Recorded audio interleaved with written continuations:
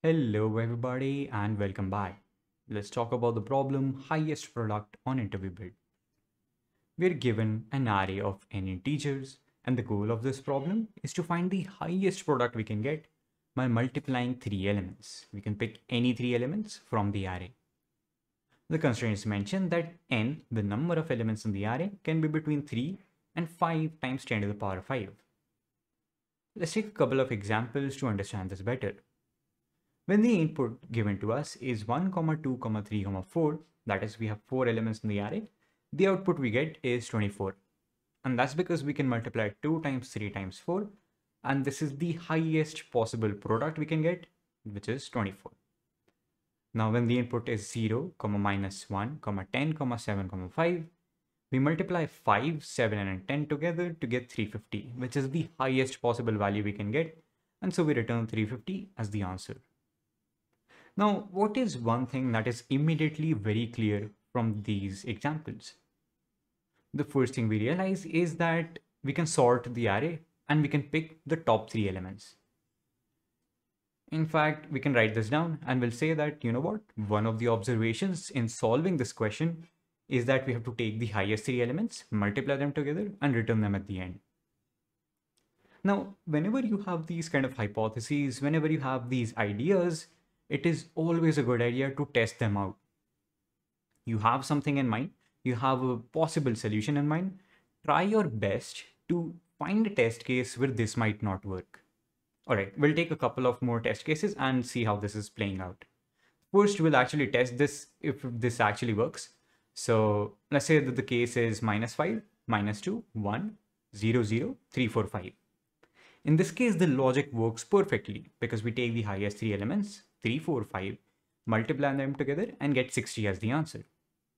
Right, so this makes sense. Our logic is sort of making sense for all of these 3 test cases. So we'll mark this as green and we'll take another test cases. As I mentioned, it is always a good idea to find test cases for which this logic might not work. And in this case is the test case -5, -2, -1, 0, 0, 1, 1, 5. Again, the array is sorted just for the sake of convenience, which is something we'll also do in the code part. But if we multiply 1, 1 and 5 together, which are the highest 3 elements, we get the answer as 5. But this is incorrect. And this is because there's something else going on. Okay. Now that we have this array, what is actually the answer? Well, the answer is -5 times -2 times 5, giving us 50. And this is the second observation that we need to make. Recall how when you multiply two negative numbers, it becomes a positive number again, which means that we have two possible cases that we have to consider. First, we have to take the highest 3 elements. That's for sure. That's something we have established is correct for some test cases.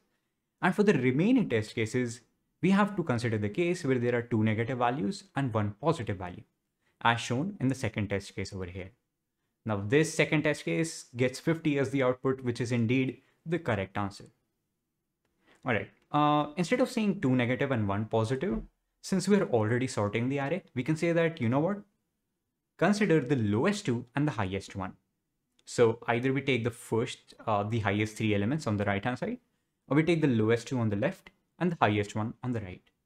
All right, now let's actually talk about the code for the solution. Here is the code, and as I mentioned, the first step is to sort the array.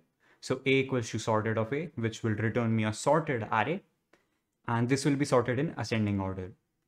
So on the line 7, I have height 3 equals to A of -1 times -2 times -3. Basically saying that we're going to pick the highest 3 elements. And then this is the second case that I mentioned. We will pick the 2 lowest elements, which is A of 0 and A of 1. And we multiply it with the high one. So which will multiply it with the highest element on the right hand side of the array.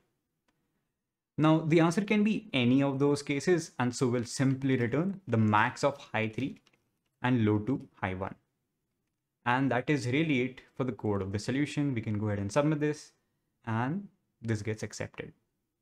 All right, so this is it for the solution to the problem highest product.